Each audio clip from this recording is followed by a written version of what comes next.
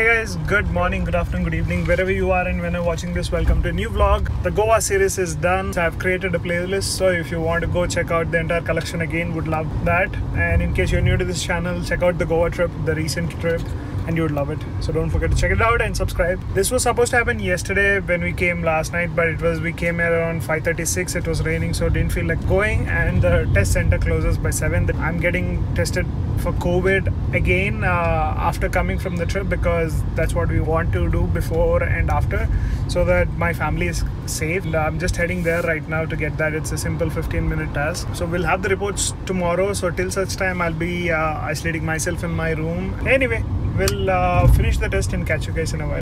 A few moments later. Hey guys, so that place that we went before the trip, Map My Genome place, was closed for lunch. So came to Tenet here in Kondapur. Oh man, the reason I'm having tears is they did nose swab too. It was just 2 seconds, but it was slightly deeper, hence the tears were normal. There are people in front of me who had tears too, but worth it. Tomorrow by 9 AM we'd get the results. If it's negative, I'll be the most relieved person, because I don't want my family to get affected because of my trips. Anyway, we'll catch you guys in a while. That was yesterday when I went for the test, right? It's been almost 18 hours since the test. While I was editing the video for the day 4 and 5, the test results have come. Not detected. Feels so good, man. Now I can head out and at least be close to my family. Catch you guys in a while. Actually, need to head out to give the BMW for the service. We'll catch you guys on the road. This is the Odo for the entire trip. We rode for 26 hours, 36 minutes. Break time was 146 hours, which is pointless because it's almost like 4 days of a break. Total Odo is 1641 kilometers. Consumption was 20.21 kmpl, which is decent for a bike, for a big bike like this. Time to reset this. You see, this is the indication that the service is due. Almost 600 kilometers close to the actual service interval, but all good. 9,300, very close to 10,000 guys. Looking forward to the first big milestone. Hope you guys enjoyed that Goa series. Let me know what you think. My investment into the drone seems to be worthy because I'm getting a different perspective, and that's always a point for me whenever I'm shooting videos. I want to get the content from as many different angles as possible. So in future rides, I might not just talk with my GoPro here, but I might have GoPro at different locations. I used to do that on the street when it was easy, because the bars were wide and there were positions to mount the camera. On this it's slightly tricky, but we'll see. I like the Insta360 shots, but there is a problem with Insta360. It's just that the maximum recording time is just 1 hour. So every time I have to reach out and stop, which is not easy when you're riding. It's kind of irritating for not just you but for others in the group too. So I'll save Insta360 for special rides like that, and when I have a long walk like to that butterfly beach or to the waterfall that you saw. Anyway, happy that I am tested negative for COVID. It was a risky trip, especially during this time, but we took all the precautions. Only downside is we have to stay in high-end hotels and resorts, because that's where I'm comfortable living at. A lot of people are traveling and staying in normal hotels. It can be fine, but it's just that I feel confident in the best hotel, because they don't want their brand reputation to go down with 1 or 2 cases. So it's just an extra safety measure that we take. Since a big ride this year, most probably to Leh, was cancelled because of this whole pandemic, we're doing short rides, 5-6 day rides. So in October we might do a 5-6 day ride. November, December, we're hoping to do such rides, and I kind of like this 5-6 day ride, and it fits the budget too. Hopefully if we can get good deals like we get for the Taj Agoda Fort Resort. It costed us roughly around 26,000 per person for all the 4 days. So it included lunch, dinner, breakfast, the stay, and we were upgraded to a premium suite, and it was amazing. The best experience in a Taj hotel that I had. Oh man, love it. We're now exploring other locations, but need to check out the deals too, right? And it's been 1 year, guys, since I got the bike. Little longer than 1 year. So perfect timing for the service. The first service around 1,000 is just a checkup service, and this is going to be the big service. I'm expecting a bill around 12,000-13,000. Let's hope it is in that range and not anything more. I have no complaints with this bike so far in this first 10,000 kilometers. It's holding up pretty well. No rattles, nothing anywhere. It has been excellent so far, and 1 year ownership review will be done once the service is over. So probably the next video could be that. Also, today in the showroom there is a special bike. I saw it last night when I met Sriman, and I'm looking forward to seeing that bike. Anyway, we'll catch you guys at the showroom. Oh, by the way, I was just noticing now that I'm back in Hyderabad, within 1 week, like from September 1st, the traffic scenario in Hyderabad has drastically changed, man. The metro is open, there's full-on traffic, like back to usual. And I would love that in an EV because the range goes up. It would give me a range of at least 225 kilometers in traffic. That would be the real test of that car. So far it was just giving me around 175 on average. So in that sense, this would be the real test, and there is a software update due for that too. That should happen next week. But traffic everywhere. Off the line. Anyway, we'll catch you guys at the showroom.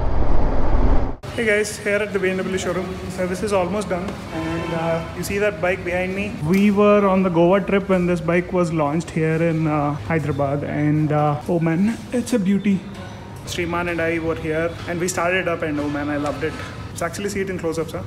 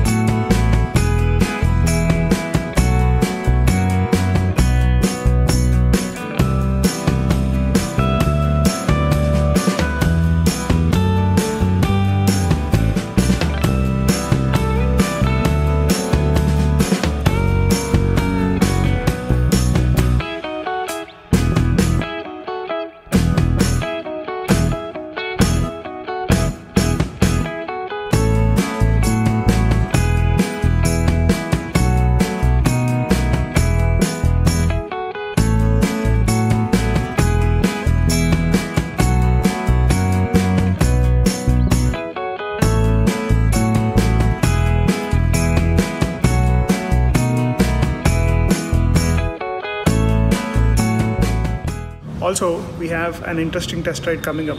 Hey guys, so finally I'm on the F900XR. This is the first test drive of this vehicle in Hyderabad. It was just fortunate because I was in the showroom for my 850 and I was just checking with them, did the test drive start, and they said they're available because this is a demo vehicle. Just waiting for it to warm up to 65. That's what I do on any first start. Similar dash, it's 105 horsepower machine and almost 95 Nm of torque. Sounds similar to my 850, but my 850 is an off-road oriented motorcycle. This is a road oriented bike, and in that sense there are a lot of differences. In fact, the ride height is much lower on this. The seat is similar. Rest all this part is pretty same. The windshield obviously changed mine, but this part is something that you would find new. The dash has an interesting blue color theme to it. Same menu options, nothing new there. RPM indicator is nice. Let's go for a test drive now.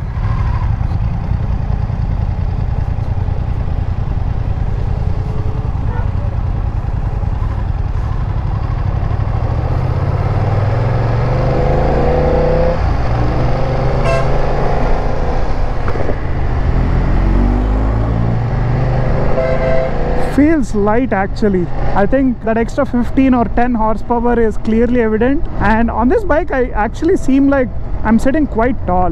The 850, you sit in the middle of a small curve, and on this I feel I'm sitting quite tall. And the suspension is on the harder side. This is the rebound adjustment. This is the preload. On the rebound I'm setting it in road mode. Dynamic would change based on the road conditions. So this is similar, very similar to what we have on the 850. So when I was in the market to buy the 850 last year, if this was around, I would have been very confused because this fits my needs more. I wanted a road focused adventure vehicle, sports tourer primarily, and this would be perfect in that sense. It looks very similar to the 850 in terms of experience, which I like. I like the dash, I like the electronics, I like the build of the BMW. Small windshield would definitely need an upgrade, but we'll get to see how this works out. but that's an exclusive first drive in Hyderabad for you guys. Steering damper included. So this is the only version they have. They have a standard and a pro. Standard probably comes on order. There's a pro version. You can add a few other things like an extra riding mode for I think 30,000 or something. The version that comes here has only 2 riding modes, road and rain. You can get a dynamic pro riding mode, which is a good option to upgrade in case you're buying this bike. And sounds slightly more refined than my 850. The best part about this is much more lower to the ground, more powerful, and probably more engaging. We'll get to see in the first corner. Nice. Let me change the dash so you get to see this nice rev indicator. So this is the similar TFT that you get on the S1000RR. On the 850 the indicator colors are slightly different. One thing I am immediately noticing is it feels lighter than the 850 quite a lot. Braking is good. BMW brakes are always good. 6th gear mein it is pulling up pretty well. I didn't need to change gears. Quick shifter hai. Gear shifting happened without me using the clutch, so that's good. There's a new bike, so gotta be pretty careful in terms of how we accelerate and decelerate. I'm not gonna cross 5000 rpm, but it would easily do 100 kilometers per hour in 5000 rpm. Suspension's pretty hard. I think the damping would change based on road conditions from road to rain. I think I would leave it at road because I don't find much of a difference. Tires are new, so the grip is like literally fresh off the print. Oh, it does handle well, man. This leans much better than my 850 obviously, because this is much more leaner and slimmer than my bike. It looks and feels and rides like one. Oh, this would be fun in Ghats. Engine note is something that I am not a big fan of on the 850, and on this too. It is slightly refined, but over time I think it would catch up to my 850. Not so excited about it. So this would fall under the price bracket of, let's say, the Multistrada 950, the Tiger 900 GT, not the Rally Pro. Rally Pro is similar to my 850GS. On bad roads this is pretty fine. On these bad bumps it's very sporty, but not so hard that you can't go on bad bumps. But definitely this is not a soft suspension. It is tuned on the sportier side. Let's take this corner. Oh, nice. This is a fun bike, dude. Especially in terms of handling, this is right up there among the best BMWs out there. So in terms of long distance riding, this might not be as comfortable as the 850, but this is focused for sport touring, so occasional bad patches like in the city that we have should be fine. And the maneuverability of this bike in traffic or on the highway should be fun. Look how easy it is to move around traffic. So let's have the big question. If I were in the market for a 15 lakh budget, highest 15 lakh is the top end of my budget, let's say, and I'm looking for a touring bike, my options are, let's say, the Tiger GT, the Multistrada 950, and this one. I think it's going to be a tricky choice because all three of them are unique in their own sense. Like the Tiger, well known for their reliability and smoothness of the engine, and the Multistrada 950, obviously the Ducati brand, a twin cylinder, gets hot but much more powerful than this one, maybe 8 or 9 bhp. But the BMW probably handles two things better than both those brands, and that would be the handling and electronics. In these two areas, BMW is much better than those two bikes. And I'm surprised how easy and manageable it is in the traffic. It feels like a very small bike. It doesn't feel like a 900cc, 105 horsepower, and look how it is turning corners. It's not getting hot at all. I mean, there is hardly any traffic that I faced, but still, initial impressions of this bike are, let's summarize the things that I like and things I don't like. One, I like how lean and low to the ground this is. You can feel it whenever you are turning this bike, and the handling is perfect. Bad roads, decently better. You saw that there, right? Hardly felt a thing. And third would be the brakes. The brakes are decently good. The bike can be improved, but they're more than sufficient for a bike in this category, on par or if not better than the other bikes. That's it. There you go, 850 there, and the F900XR. Love this color. And also you get this amazing build quality and design and BMW engineering. Things I don't like: the engine noise, the ride is on the stiffer side. It's electronically adjustable, but even on the dynamic setting it was still hard, so it's on the sportier side. If that is something that you like, definitely that would be a good thing. Tiger is much more on the softer side, so it's a personal preference, guys. And finally, design is subjective. I'm not a big fan of this portion. This feels like slightly outside. It doesn't sit well with the overall design. Like this part, it looks brilliant. Overall, as a package, it is very good, and it's priced around 13.5 or 14 lakhs, which is pretty much on par with the competition. If I have to pick between this and the Tiger GT, I think I would be very confused. Right now, if I'm in the market, I would probably pick the BMW because I've been a Triumph owner and I wanted to try something new. Few things like the dash and the design and the brand wins me over the Tiger. You got to test drive both back to back and see, guys. Time to return the bike back to them. But I love this color, man. Seems like my bike service is done, so we'll get on the road and catch you guys. Back on my bike, the service is done. 9,229 rupees. That's a service bill. Ooh, papaya orange. Fresh off the 900 test ride, you can see the 850. There is not. Hi, all good. Thank you. Fresh off the test drive of the 900, immediately I can say that the exhaust note on the 900 is amazing. Yeah, I can't hear the exhaust note on this. All I hear is the engine noise. This is an off-road oriented bike. That's a sports tourer, so much more road oriented bike. And whenever corners like these come up, that 900 wants to lean. That's the best part of that bike, handling. And killer pricing, man. Actually, for a BMW, you're getting it at 14 lakh. Tiger is costing the same, but it's the GT version, not the GT Pro, which is not launched in India, so very basic. This has more features, much more sportier to ride, and also you get the BMW brand. Anyway, done with the first 10,000 service. They did a small software update. I hope you enjoyed those R18 shots and also the F900XR first ride impressions, man. That's gonna be the first video from Hyderabad, if not in India. Whew, feels exclusive. Chalo, we'll catch you guys once I'm at home. Can you read this t-shirt name? Guess it in the comments. Just back home from the service. Actually, I was thinking about the 900XR test ride, and I think I'm actually liking the sporty nature of that bike. 850 felt much more comfortable, so for touring I would probably pick 850 over the XR. But if you're having only occasional bad stretches, then I think the XR would be much more fun bike. 850 is much more comfortable for longer distances, once you change the seat, obviously, because the seat is too hard. Both are quite unique and they have their own character. XR is much more road focused, whereas the 850 is off-road focused. I don't think there is any purpose for 750GS anymore. Anyway, so the service bill, that was one thing I wanted to update you guys. So 9,200 roughly was the first 10,000 kilometer service bill. I'm assuming 20,000 would also be the same. Out of that, one thing I didn't get done at the BMW is the brake pads. I got them outside. The entire set costed me 8,500 from Moto Asher. Go check that site. Quite a good site for biking accessories.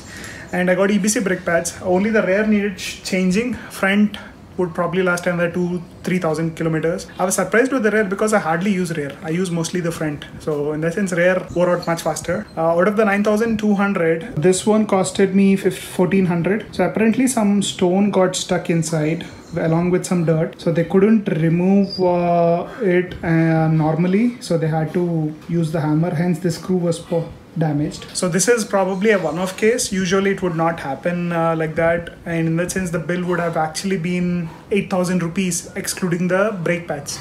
If you add brake pads, worst case scenario 10,000, 12,000 max. So in that sense, I think for a 10,000 kilometer service, if you change brake pads too, the maximum bill, front and rear both combined, from outside EBC should do it. You don't need BMW brakes. It would cost you probably 15,000, which is pretty damn good, including labor, taxes and everything. I think I can run the front for another 5,000 most probably. But still, EBC brake pads are the way to go. Anyway, that's it for today's video. Hope you enjoyed it. Let me know what you think in the comment section about 900XR. Any questions related to that, please leave in the comment section. And I hope you enjoyed this video. And if you're watching this at night time, have a good night. Take care. Bye-bye.